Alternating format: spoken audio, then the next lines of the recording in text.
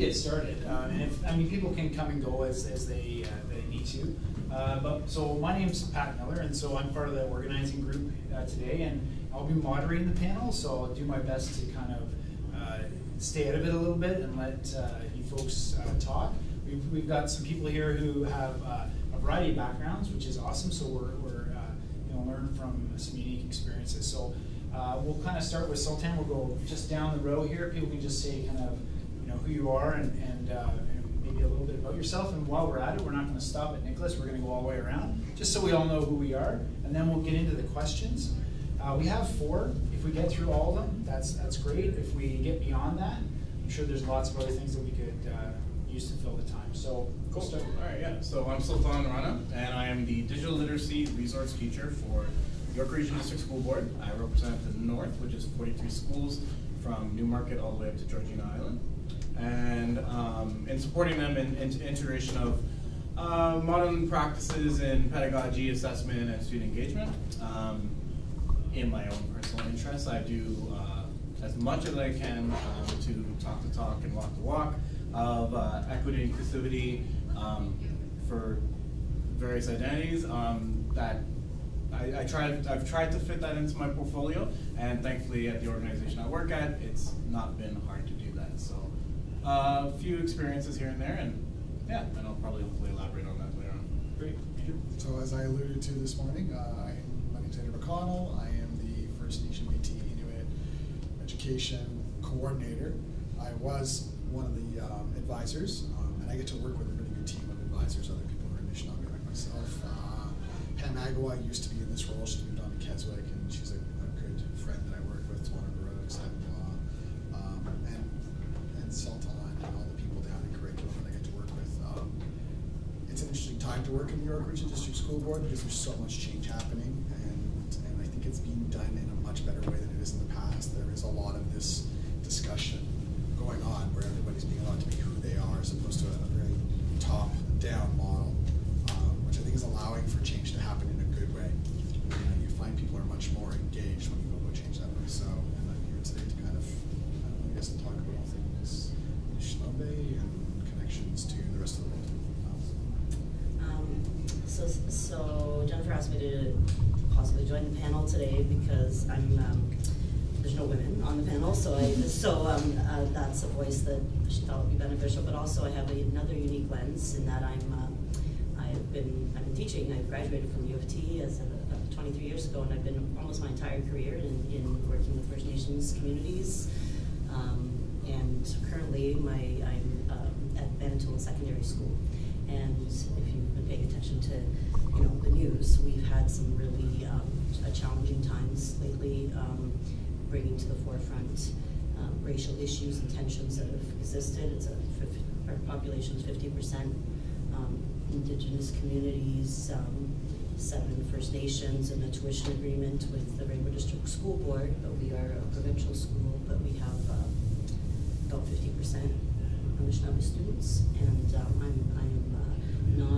not of Anishinaabe descent, but have watched this unfold and still going on. So, and definitely the world of digital citizenship has impacted on that and changed the dialogue tremendously.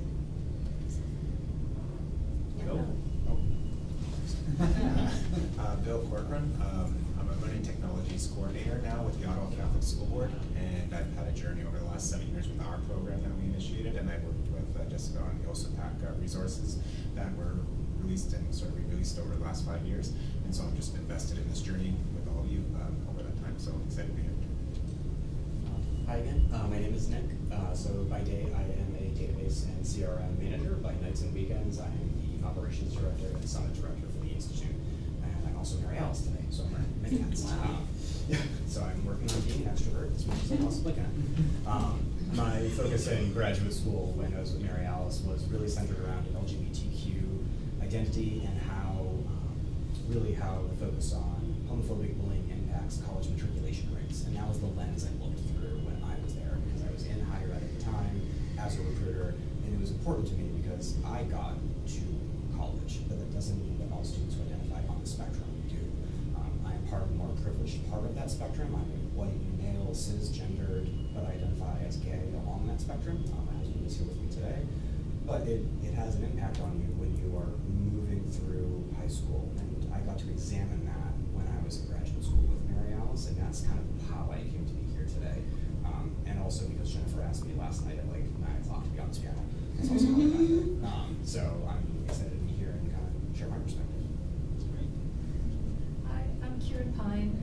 I am a learning coach, K-12 learning coach for Toronto District School Board. I am also a digital lead learner. I've spent a lot of time thinking about how digital technologies can level the academic playing field, but I'm really hoping to extend now my work with teaching through technology to be more equitable for students who are marginalized. Mike Jekyll, I'm a Director General, which is Director of Education in Ontario from Montreal. So I'm Director General of Lester B. Pearson School Board. We have about 25,000 students. We started on the digital citizenship journey working with Mike Ribble about 6-7 years ago. So we opened up the internet, and I was never a big believer that we need to tie down things and keep students away from what's out there. So we opened everything up, but before we did that, we put a digital citizenship philosophy curriculum in place. And 8 years later, we're quite proud of a lot of the initiatives we've done. And we're also at the cusp now of removing the word digital, and it's just about citizenship. Jess? I'm Jess Longthorne. I'm a full-time teacher librarian in Simcoe County. I've been passionate about digital citizenship for some time now, as well as just trying to find ways to foster empathy in students. I do a lot of that in the library through various activities and read alouds and makerspace activities. And I worked with Bill on the OSAPAC Digital Citizenship Project a few summers ago, and it was a great experience to make those connections with the group and just learn ways that I can bring digital citizenship in and integrate it into my library program. Good morning, my name is Claire Fairgap, I'm Vice Principal with Peel District School Board. I'm here to learn today.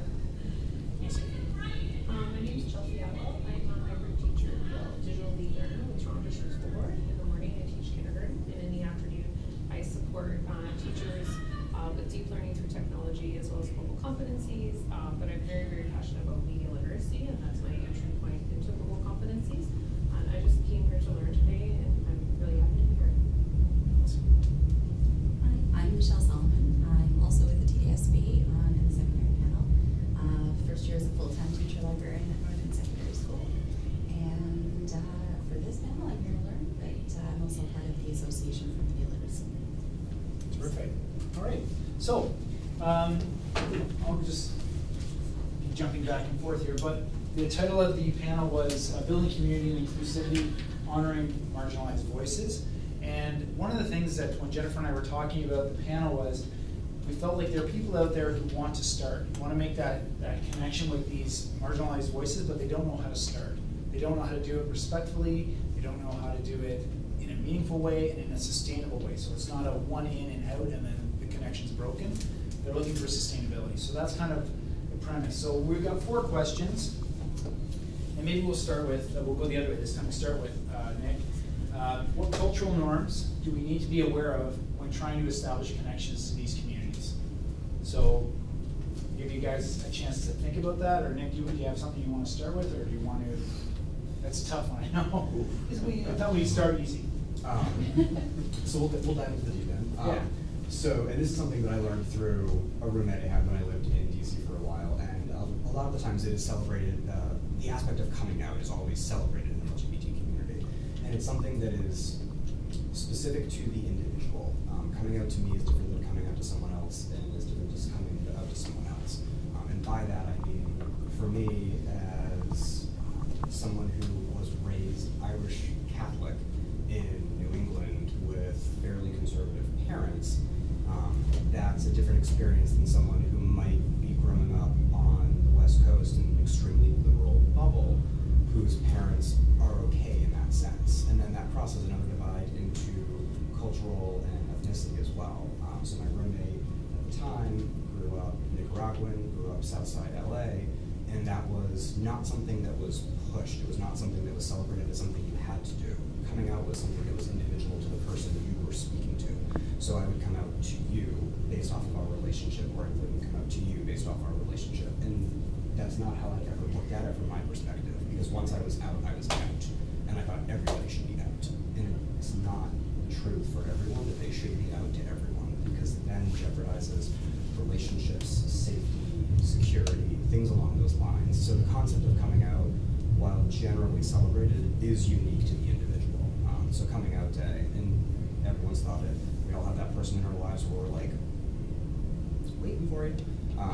Let them handle the closet door the way they want to handle the closet door, because it's really unique to their specific situation. Great, thank you. Given Sure. So, Yeah. no, it's fine.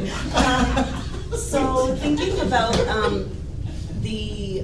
I'm going to speak to this from like a rural community context, because of very rural area, lots of people whose entire experience with the world is just through social media. And so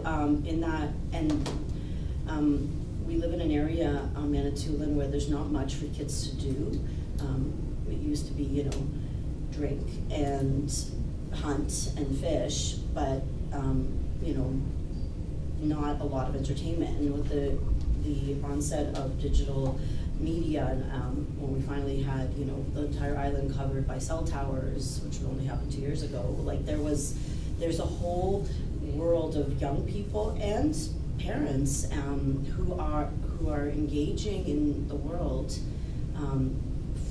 as a form of entertainment, as a way of recreation, and spending a lot of time figuring out the self that they're going to project out into the world. So in thinking about norms, in establishing connections, you have to trust who you're connecting with, that they're being forthright and that they're telling you what they want the world, the self they want the world to see. But you also have to be a critical thinker about where they're coming from, and that they are just speaking for themselves. As Andrew said, like one Anishinaabe person in one of our First Nations who has their own vantage point does not speak for even their community, like their community, their school, their demographic. They don't speak for everybody, and so really taking a personal approach in building those relationships, trusting that person that they are being as honest and telling the truth that they see, but that's not the whole truth ever. And so that to be questioning and thinking and seeking other voices to provide a bigger picture in terms of, and specifically in Manitoulin Secondary School, that flew into a media circus, really, after a couple of voices told their truths and were repeated and repeated and repeated and repeated and repeated, and completely fell away from what actually happened in our building on that day. And the truth became secondary to those people, and speaking to students who were engaged in that dialogue. It was fun. That was what it was. It was fun. It was powerful. It was empowering to them, which is great, but it was entertainment, and the ramifications in terms of our students. They're teenagers. Even some of the adults, they're so inexperienced with the world in the social media sense, that they didn't think of the ramifications, and they didn't think of the repercussions, both in terms of perceptions and also in terms of personal relationships right at home. So those are my thoughts on the norms. So, I mean, really, I'm gonna build off exactly what Yana said, because it's so important. Culture is a really complex thing, because as much as a culture is shared by a group of people, it shows up in different ways based on the individual. I mean, you already heard that twice, right? I mean, Nicholas said that. Coming out is a cultural thing, but it's expressed in different ways within the individual, and you have to really understand that when you're coming into contact. I mean, I guess in this case I'll take on the Anishinaabeg lens at this point. I'm Southern Anishinaabe, right? And I don't live next to my community. I never have lived next to my community. I know where my community is. I have experiences of visiting my community. I have family who live on my community, but I am, as much as I am Nipissing First Nation, I am not directly of that community. It hasn't been my lived experience. My experience is urban Anishinaabe, which is growing up apart from where you come from.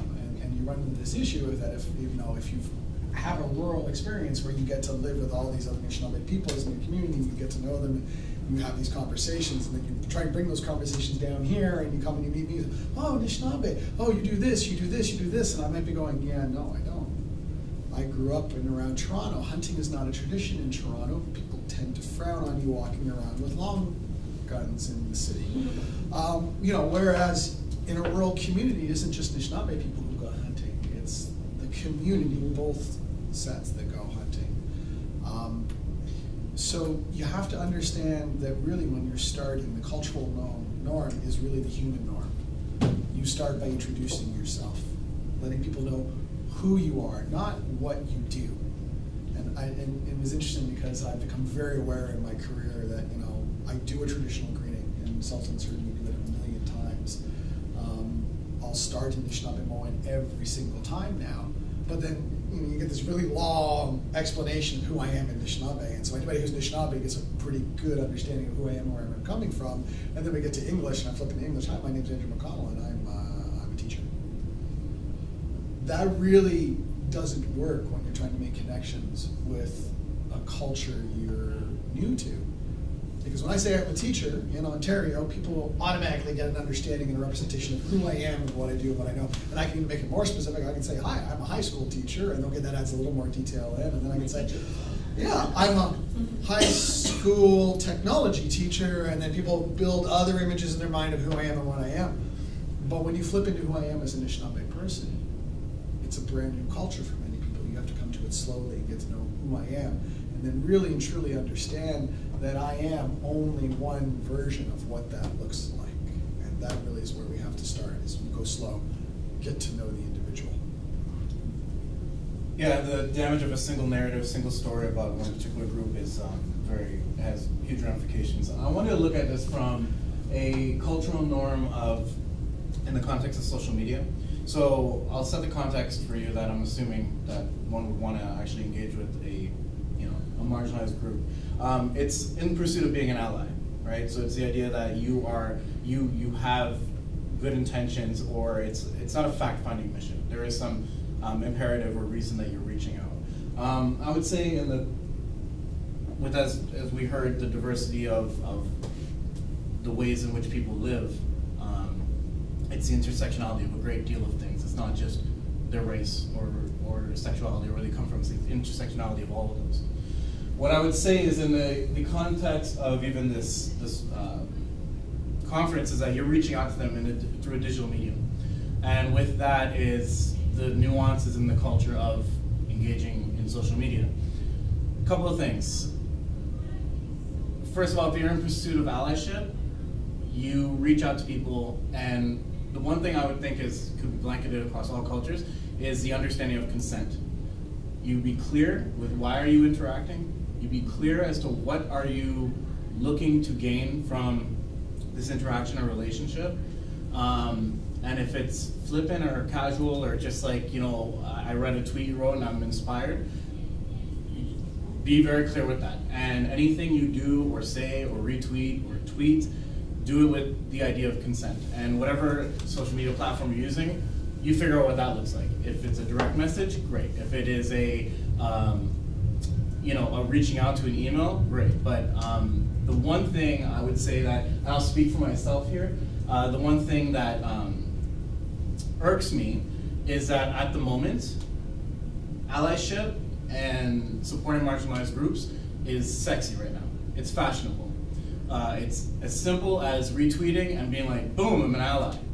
And really what it's done is people who have popularity in the educational tech world, in they call them edufamous, intellectual circles, people who have power and leverage will do that, just a simple retweet, and that is the extent of their allyship. So I guess the biggest thing I would say put forth is consent could be blanketed across all cultural norms. I think that's just probably the most appropriate way of engagement. But at the end of it, what's imperative is you gotta ask yourself, have you made this attempt to connect about yourself? Is it for popularity? Is it for leverage? Is it for the fact that, yes, it seems like the people that I admire are being an ally for FNMI or racialized youth, I should do it too. And if that's the extent of how far you go, then that's problematic. So in summary, what everyone said here, it's cultural norms are very unique. There's culture with a small c and culture with a big C. Culture with a small c is, yeah, I'm Muslim, I'm Canadian, I'm whatever. The culture with a big C is intersectionality of many things, and it's super complicated, we couldn't cover it here. But consent and clarity, I'd say, are two big things. Does anyone have any comments or questions about what we've heard so far? For me, the one thing that is resonating is what Nicholas started and everyone has kind of talked about is this idea of we often paint groups in large areas with a single wide brush, right? And we just go across. I spent some time in Thunder Bay late last year, and one of the things that the people I spoke to was they think the North is all the same, right? So if you're in the North, it's this one brush they paint the entire North with, and I think that is something that's a danger. And what Sultan was just talking about also struck me is, so someone who's edufamous who retweets something of a marginalized group, the people who follow that person are probably thinking, oh, they're more deeply involved in that than they really are. So it's almost a misrepresentation if that's all you're doing. Yeah. Does anyone else have any other kind of follow-up questions or anything they want to ask about this question to anyone on the panel or anyone else? It was a big conversation yesterday because we had the e-learning Bolt conference yesterday in town, and when you're dealing completely with e-learning and having individual students from across the province as part of your class, making those assumptions and knowing what their needs are and ultimately getting to know that student is a big challenge of practice as well. So that's where it was nice that conversation was being led there, because I mean, if somebody in any part of Ontario is part of this course, and it is a blind brush to assume not even just the North, right, Patrick, but just to say that I'm a teacher in Toronto or in Ottawa and I understand Ontario or a different community, but even within our own city or within our own school is a huge deal. So it was a great sort of jumping point for today of a frame of mind. Great. Okay, so the next question actually goes nicely because it moves from this idea of we talked a little bit about intentions of why we're reaching out, and as Sultan said, being clear with that. The next one has to do with what do you need to be mindful of in terms of what actual harm could come from that interaction. And without kind of leading any of the discussion, I just when I think about the harm, it reminds me of times where you engage with a group and it's a one-time engagement, and then you build up the thought that there might be an extended or a sustainable connection, but then it disappears. And we see that over and over again, where groups will reach out to a class or a group in another part of the world or even in Ontario, and then it just kind of disappears. We've done that checkbox thing that we made that connection, but it's not a sustainable thing. So what harms do we need to be mindful of when we're engaging in these relationships? Does anyone else want to start first this time? Sure. So the two things that come to mind initially for me around harms are around tokenism, right? Like is that idea that we're acting on one of the calls to action in the Truth and Reconciliation Commission, so we're going to reach out and do a Twitter chat with school in Manitoulin, and that's our way of building reconciliation, but not in a reciprocated way, really just taking and feel that disingenuously learning, right? And that's one thing, and then the other harm that comes to me is the idea of not doing the work in preparation, right? Just coming at the learning that can happen, the potential, the possibilities, but really restricting those because of lack of forethought, lack of even questioning your motives, questioning the intents, questioning the outcomes before you even engage in that dialogue, and having, you know, someone say, oh, you teach in the First Nations community, can we do a letter writing exchange, like outside social media, like why, on what, for what purpose, and just like really, and that's a responsibility to model for teachers, to their students, like let's learn, let's find out, let's figure out what it is, and maybe there's the connection is not a connection of that ever happens, because you realize it isn't going to be a genuine exchange of ideas, and it's going to harm those, because it's going to build on stereotypes, assumptions, all those things that both communities will suffer from. And the harm is both ways. The harm is on the kids who are really wanting to learn, and the kids who want to have a voice and feel like what they have to say matters, and that neither one of them gets that, and they end up being disempowered in the end. Okay, so yeah, I mean, the harm really is in the individual, and that's what I think people really need to be understanding here. I mean, when you're kind of interacting online, you see a faceless being in most cases, or there's a face there, you're not even sure it's theirs.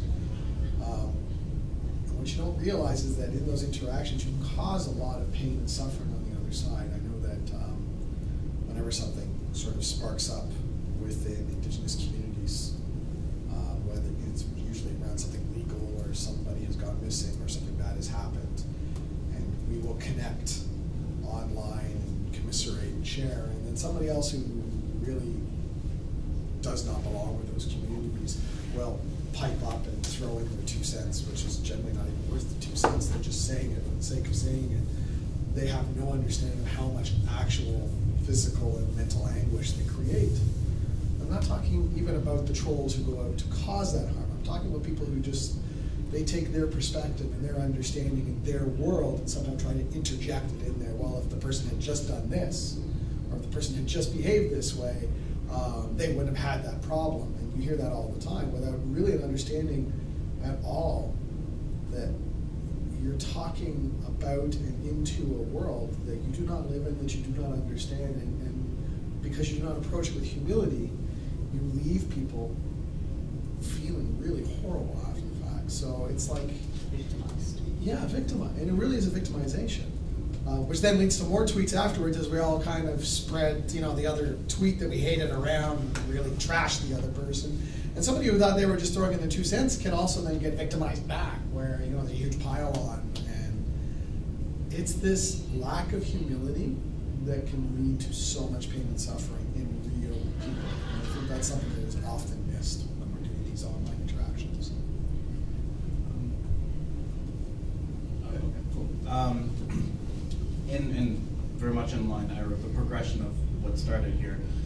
It's also the concern of you will also, the way in which you engage or what you think is work or help is actually just perpetuating the continual perception or stereotype, or how the status of those people are seen in society, or even just the narrative around them. If you're looking for a context to fit this in, one could easily see it right now in the conversations being had around to remove To Kill a Mockingbird from the English programs, on the grounds that it's perpetually still reinstating a paradigm of a group of people that you're constantly oppressed, you've been oppressed, you will keep being oppressed, and there will always be well-meaning, well-mannered white people to come and save you and help you. And that's been essentially what's been perpetuated in things like To Kill a Mockingbird. People say that it's great, it brings ideas of injustice and everything, but it's still it's sometimes the entry point or the first time students get to learn about the systemic disenfranchisement of Black North Americans. But then the thing is, they see it, and because it's a book from the 50s, they think that's the past, and they think, oh, things have been better, and really, it's not. It's just morphed into new, nuanced ways of being more acceptable because, you know, things like the N-bomb aren't being dropped by legal officials, right? So it's this issue of you think you're doing, your intentions were good, your intentions of engagement were good, but it's just still perpetuating the same paradigm, the same perception people have of a particular group, marginalized group, and it's doing just as much harm as it did before. And arguments can also be held against with conversations around slavery. There are, I can't speak on behalf of the full movement, but there are fears of what the conversation around residential schools, that if we just keep living in this idea that it's been in the past, it's occurred in the past, look how far we've come so far, and we're talking about it. That is maybe the first step, but there are a flight of stairs going all the way to CN Tower after that that need to be taken for true reconciliation for all marginalized groups. So that's, in my opinion, some of the damage that could be had. Just maintaining the same status quo and paradigm. Nicholas? And for me, it's letting social media and the media, which same thing at this point in day and time, paint the narrative for you or create the story for you, and then building the assumption around that. I am not a pretty drag queen. Like, the social media has you believing that many of us in the community are RuPaul, and that is not the case for us, and that is one tiny little glimmering example. Have I strapped on a pair of heels in my life? Yes, I have, but that is okay. I mean, it's different for everyone. Don't let what you see in social media, what you see online, paint the story for every gay, lesbian, bisexual, transgender, or queer person, because firstly, we've been lumped into one acronym, and we are 5 extremely different groups, and I do not speak for any of them. I speak for me and my personal experience. And what happens is we meet one person, or we see one celebrity. We see Tyler Oakley, who is an amazing YouTube personality, but we paint that, or we let it paint the picture for what every gay individual looks like. Or we see someone who is a high-profile lesbian or someone who is trans, and we let that paint the picture, paint the narrative for every person who then fits that label. Don't let it do that. Go deeper. Go deeper than the social media. It's the best way to seek understanding is create the gap or bridge the gap with social media, make that initial connection, but don't let that be the stopping point. Go beyond that. Let human connection still exist beyond Facebook and Twitter and what you see on Instagram. Or where it continually lives. Yeah. Right? Just living in that. Yeah, go beyond. And shallow. And I'm thinking, like, again, I love the word humility. I think that's, and listening rather than feeling like you have to contribute is okay. It used to be a bad thing just to, what was the phrase for it, when you worked in the, just watching and reading and not actually contributing to the social media, but that's not a bad thing. It means you're listening and you're learning, but also asking questions. Yes. More that than anything else. Not out loud, but writing down, doing that thinking of what do I need to know, what's my next step, what do I want to learn, where can I learn it, where are all the different places I can learn it, and who can I talk to that I have a relationship with already, that there's trust built, and that they'll welcome my learning. And it might be someone in your board, it might be someone someone you have who's in your family, who knows, right? But asking questions, thinking about those rather than answers, right? Yeah. And when you mess up, apologize and get on with it. Yeah, yeah. Yeah. Does anyone have anything, a comment or a further question? Yeah, can I ask, around your point around humility, while we're in classrooms and how do we, if you could give us a suggestion as to how do we facilitate students formulating their engagement with humility, critical thinking, like how do we help facilitate that so that if we've got 30 kids in a classroom and we're trying to facilitate their most meaningful digital citizenship, what kinds of experiences and how do we help them to become humble and to approach things with humility, not to disengage or leave it alone, but to approach it with humility. So humility is a core key idea. I mentioned each Westwood this morning, 7 grandfathers. Humility is one of those key things. And it is interesting because I talk a lot right now among teachers about how do you approach and engage with Indigenous content in the classroom. You know, what can you touch on and what should you avoid, those sorts of things. And it really does come down to we do what we've been shown how to do. And this is why humility is so difficult within our school systems, within our educational systems, because they're not built on humility. Not at all. They're actually built on the exact opposite. They're built on sage on the stage, and the sage on the stage is automatically occupying a position at the front of the room, standing up while everybody sits, of power, privilege, and pride. Pride to the point where we place extra letters after our names, pride to the point where we'll just say, you know, I am the teacher, and what, you know what I mean? Like, those are the systems we grew up in, those are the systems we were educated in, and when you've made it to that position, you know, you've also been taught that this pride is not necessarily a bad thing, even though it is a 7 deadly sin. That humility really comes from how do you approach your teaching. So, and this is difficult because that's not how we were taught. I mean, it is to a certain degree how I was taught certain parts of my life. But when it comes to education, and as an educator in front of the room, and it's funny, I've been very introspective in the last few years. My default when I am uncomfortable about something, I do not feel I know it very well. My default has always been to go to stage on the stage, and I'm up front, and I'm talking loud, and I default to that model of pridefulness in my behavior. Not my humility that comes from when I teach something I actually know really well. And the thing is, those things that I teach really well, you know, you might assume I teach them really well because I know them so well, but I think it's because of the way I teach them. I'm very humble, and I have a lot of humility in my approach, and I've since taken on that role.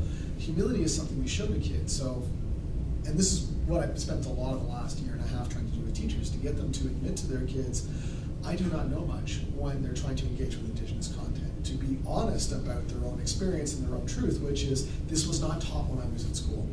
And so what I am teaching you, what I'm asking you to come to know, is not something that I actually know, and that I'm engaging with the curriculum in a new way exactly the same time as they are. And when you show that, you know, in English we call it vulnerability, which is ridiculous because it's not being vulnerable, it's being courageous. It's being truly brave to admit what you do and do not know. And that's where you start to see that paradigm shift, and you start to see the world sort of the way we do. Humility is not about being less.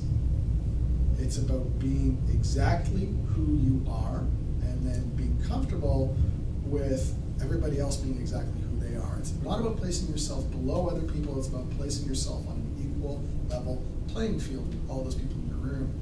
And when you start to instruct kids that, well, then they start to share that. And we all know those things when you're sitting in the classroom. You say, hey, what do you think about? And they all go, and they don't give you an answer because they don't know the answer that you want from them. And even though you didn't have an answer you were looking for, they think you do because all of their education up to this point, from K to whenever you get them, has taught them there is a right answer. Not a truth, there is a right answer. And yet when you start to award them and reward them and talk about their own personal truths, they start to see they actually do have something to offer in a conversation, which is amazing. So how do you get them to be humble in their approach? You have to start there. Remember, everybody learns from other people based on what they're shown. You can say be humble, but if you're not actually humble within that classroom, there is no way those students are going to do it. And the only point when they will really start to truly share is when they've reached a position where you stepped in a place where they know a lot, but they're students. They're in a classroom. They're there to learn. They're not there because they know a lot about a subject. Does that make sense? Can I answer that? Yeah, I have a thought too, yeah. Go ahead. You go ahead first. Oh, thank you. Humility is, in my opinion, at least experience in the classroom, humility is a state in which you enter into that an educator can only scaffold the student to get to that point. I feel, and even what I'm saying right now, this can apply from kindergarten all the way to grade 12. Students have, as Andrew was saying, we've been socialized into understanding either nuances, norms, or life lessons in a particular way. And just to give an example, many of us have been socialized into believing that we don't see particular things. You know, everyone is the same. We're all the human race. Everyone, you know, should be accepted as they are, and that is the way in which society has kind of that's been turning the wheels. That's what we've been led to believe. So if on those grounds you believe that everyone's equal, everyone's on an equal playing field, thus that means that those who are living in squalor, those who are living disenfranchised, those who are poverty-stricken, that is the summation of their efforts that they put in. They earned that state. So if that's what you've understood all your life, it's very easy to compartmentalize people around the world, and it's very easy to compartmentalize groups of people. When you scaffold students into understanding that the way they've been socialized, the way they've been brought into the world, thinking a certain thing, is untrue, that shakes the foundation in which they believe everything is built on. Only then, when they are brought to the point of realizing, oh my God, I need to unlearn a great deal that I have had a part in constructing, and I'm talking even in the context of grade 1 and 2. When you bring them to that point, humility is the state in which they arrive themselves. They put themselves there. Because the things that they had a part in constructing in their own minds and believing, and once scaffolded through a very rich educational experience, realize it's untrue, they will be in the state of humility. And thus they can move forward in a state that you had a hand in bringing them into, but they arrived there by themselves. So I guess to answer your question is, intentionality in learning experiences that allow for critical thinking, self-interrogation, and pondering as to, do you really believe the world is the way it is? And yes, it's super difficult and uncomfortable, because regardless of what race, gender, and identities that you carry forward, and the privileges you carry forward, you have to have those difficult conversations about, you know what, race actually does matter. Sexuality does matter. And when you're both those together, it's a whole new meaning as well. So it's a very hard conversation to have, and age appropriate is shouldn't be a hindrance in my opinion. There are ways to enter into these conversations with everybody. Yeah, absolutely. It's almost like reading my mind. So I immediately, when you asked the question, and then as Andrew was talking, I was thinking like the piece is about metacognitive, right? Is how it was said this morning. How do you know what you know? Well, how is it that, and starting to, and I teach secondary, but I think something's right that you can do this with very young kids, and they're almost more open because they have less to unlearn. Is to start like asking them to confront and interrogate themselves is a great, not just reflect, but interrogate themselves, really dig at their own thinking, and why do you think what you think, and question and accept that everyone has a bias. That everyone has a bias, that it is not something that you can, oh, I'm an unbiased person. That's not a real thing, and getting kids to recognize that in our education system, that every single person walks into every situation with their own biases, and that's okay as long as they acknowledge those biases, as long as they're aware of their biases and they don't let those biases completely color their experience of the world and their interactions and their relationships and their own sense of self. Their biases are deep-rooted, and they color their own self-perception and their own experience of their lives. And so it's a really powerful thing to go to with kids, and it's very uncomfortable, and it is made even more uncomfortable when they go home, and what they are experiencing at home, they can't undo that, right? There are those biases that are, and the lack of self-awareness and the assumptions and stereotypes that they hear and echo in their brains because they've heard them as they grew. That's, part of that is colored by shame of their families, which is really uncomfortable, negativity around oh, I can't help it, this is how I was raised. I had a parent call me and tell me in our First Nations Métis and Inuit Voices course, the literature course, well, my kid was raised to believe that, you know, certain things, and you're undermining our household values. And it's creating uncomfortable conversations at home. It's creating uncomfortable conversations at the dinner table, and good, right? Like, but also that means that there's some friction, and kids don't.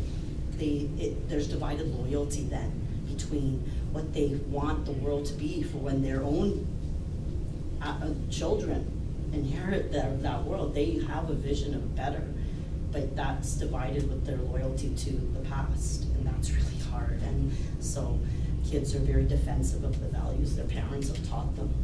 And it's, I think in a way it's irresponsible of teachers to awaken that questioning in a student without giving them some of the tools they'll need to manage their peer groups and their parents and other adults that they run into, right? You awaken this questioning or this interrogation of themselves, but you don't equip them with how to do it with those different groups. And could create so much harm, right? Like, going back to the previous question, in terms of their self-awareness. There's nobody in a world who loves a child more than their parents. This is just not possible. So it's important that as you try to help kids see the world from different perspectives, that you also give them those tools to make sure that they're able to maintain that relationship with the parent in as good a way as possible. It's tough, because remember, their parents weren't raised that way. And so you're also, you're creating changes in a household that you never go into physically, though you're there, you know, when those kids are talking with those parents. And it's not that kids can't disagree with their parents. Having a 14-year-old daughter, they're pretty darn good at it. But you still have to help them to navigate those things in a safe way. And all these things link to the oral communications expectations in both English and Common Core students. Seriously, as we're talking about it, like it's not like we're asking to enfranchise them with anything above and beyond the curriculum. Like, as we're talking about these things, as you all hit on the things we get students to advocate for themselves, you could easily find expectations in the oral visual part of the curriculum to support it.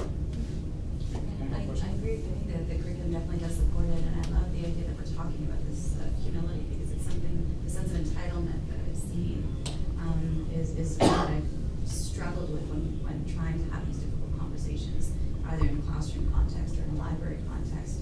But what I'm wondering is, are there any places that have good resources to support teachers who want to have these conversations, who maybe don't have an academic background in social justice or equity or things like that? I mean, I find as teachers, we make it a one-off workshop.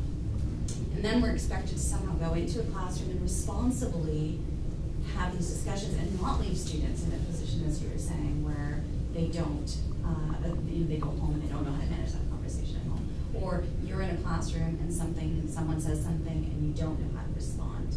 And you may inadvertently continue that process of doing harm, even though you had good intentions. And I've seen it happen over and over again. So I'm wondering, are there any places where you have had support in coming to be able to have those conversations with students? I'll speak on my own experience, and I'm not advocating for any organization or anything like that. No. Elementary Teachers Federation of Ontario, EDFO, has some great resources that are great entry points and great context builders, but then the work is really left on you, because you know the context of the conversations you'll have and the families that the sense of entitlement you're dealing with. You figure that out, but content builders and helping you enter into the conversation, EDFO has some great resources. If you are experiencing or working with a community where Islamophobia is a prevalent, well, it's happening everywhere right now, but NCCM, which is the National Council for Canadian Muslims, they have some excellent, not more than 15-page documents that that kind of empower you with stats, figures to get you concerned, conversation and sentence starters for you to engage in the conversation that will allow for the bodies that you're speaking with to lay out the landscape of how they feel about the population in question, so you don't have to like force it on them. You'll ask them probing questions, and they will lay it out to you, or they will articulate their feelings. That will allow you to work with it a little better. So I feel like the resources are very good.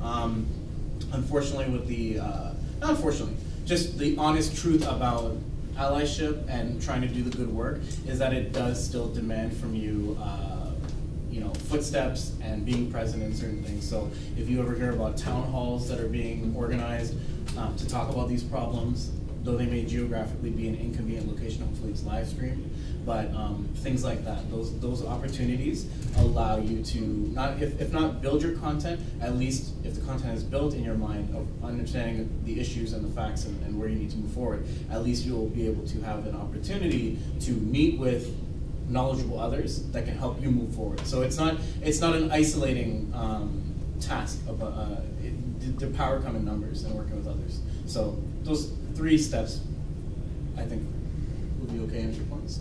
Yeah, I mean, how do you know what you know? You live it, so you have to try it. I was brutally honest when I said it this morning, this idea that information flows around in a circle.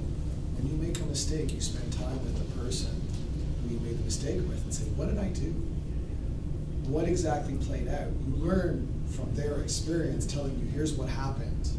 And then you say, because they're the person who they're living the experience, you say to that person, what can I have done differently? What can I do now? How can I fix it? And that's that humility.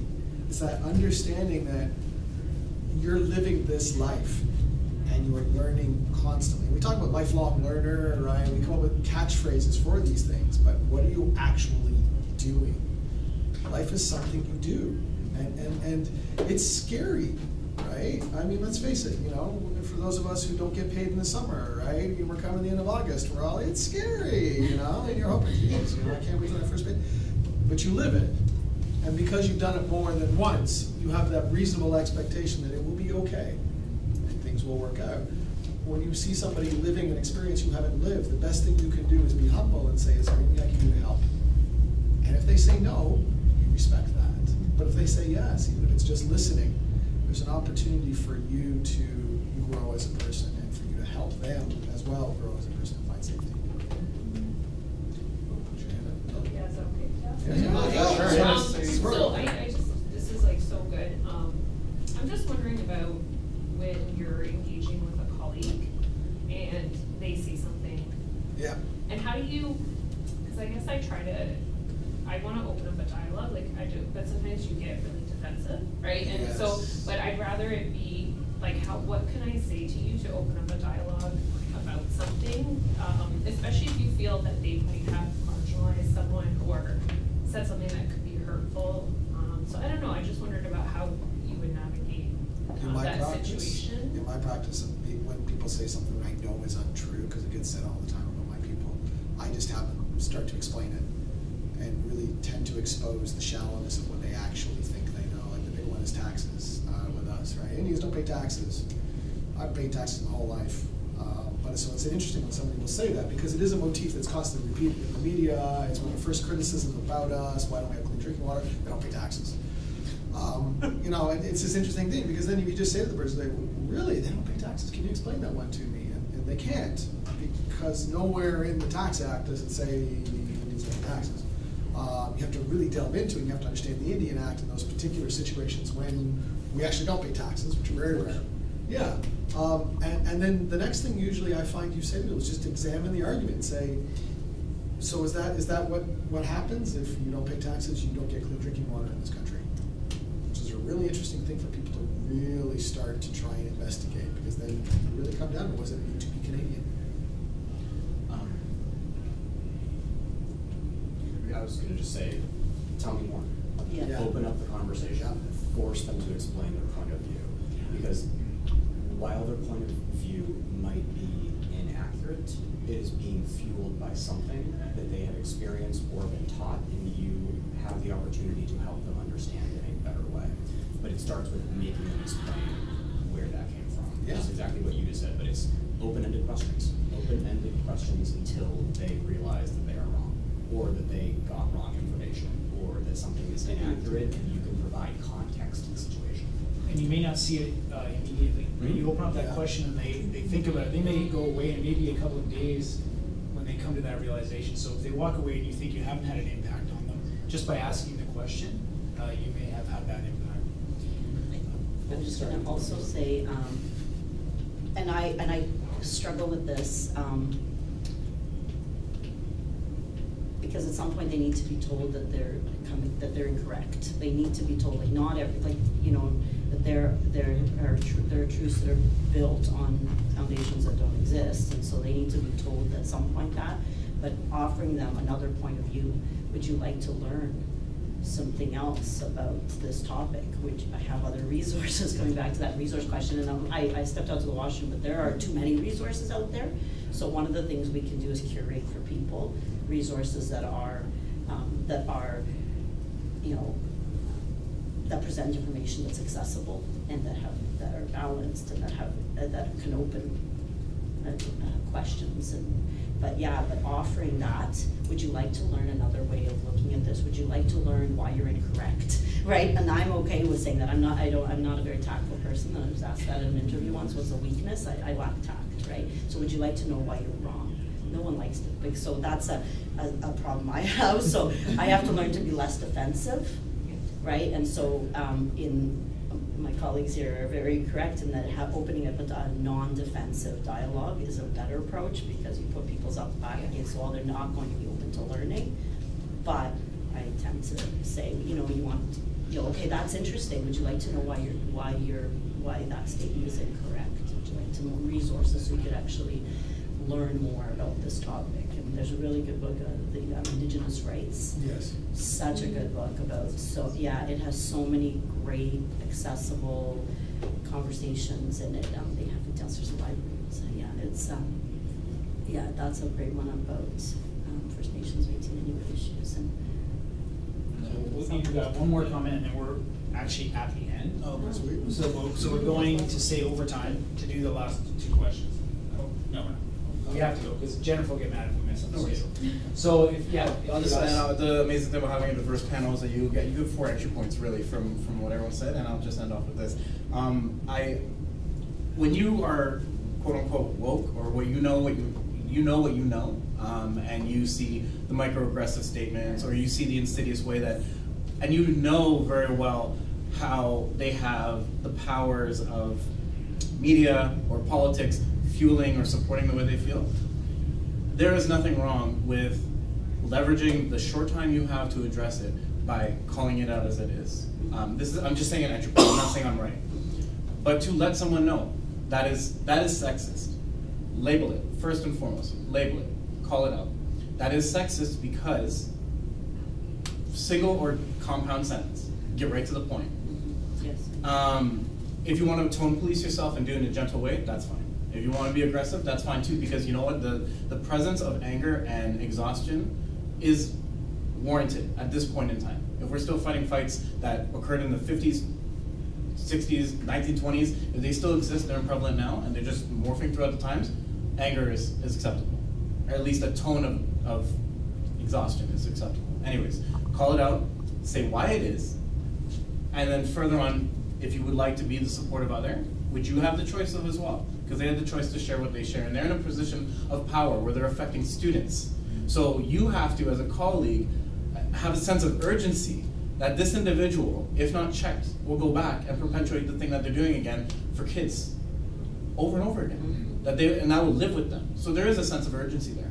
So you can call it out, say why, and then follow up with, if you'd like to learn more as to why that is, please, here's an opportunity. And also provide them an opportunity to apologize, or give them an opportunity to have an entry point and be like, well, okay, never in my life did I ever think I was going to be called racist or sexist. Tell me why. You can do it personally, you can do it privately, you can pull them out in the hall. I wouldn't recommend doing it publicly because it's just perceptions galore. Yeah. But there's nothing wrong with labeling it, stating it what it is, and as to why. And it's a courageous step to take, 100%. But you can bet that your other colleagues who are witnessing the same behavior will be over the moon that somebody stood up and said something about it, because it's one of those things where what you don't address, you're condoning. continued behavior, right? So it is a very courageous step to take, but it's something we have to do. And as an administrator, I think it's even more urgent and paramount that, because it's abusive when it's, at that point, there's an abuse issue there too. But if this person is perpetuating harmful worldviews, that there's children's well-being at stake. Yeah. But feel free to take the approach that's going to work for you, because 4 entry points. Yeah, which really is amazing. It's one of those things you have to understand. You have a place where you are, and you have a purpose for being there, and you are there because you are the right person to be there. That's the way the world works. You hear the ideas, and you go away and you find what is your way through. Because here's 4 entry points. When you figure it out, you're number 5. So the next 2 questions that you're going to talk about over the next rest of the day were what can we actually do? So the next one was what do we have to offer these marginalized groups? And then the 4th one was how do we teach and demonstrate humility? So we covered that one pretty well. I think the important thing is to have that initial conversation is how can we connect, rather than that idea that Andrew and I talked about this morning. Is often when we reach out to some of these groups, we're reaching out from a point of view of you need my help. Mm-hmm. So I'm here to save you or to help you, rather than it be a reciprocal thing. But I think that the starting point is to ask and say, what can we both get out of this connection, and then make it meaningful for both groups. You guys have all been fantastic. Thank you so much for coming today. And feel free to connect with them. I know they didn't offer, but connect with them if you have follow-up questions. Their information is all on the website. Thanks so much. Thank you. Thank you. I was trying to tag you on your pictures. Yeah, me too. So I'm like, at a call.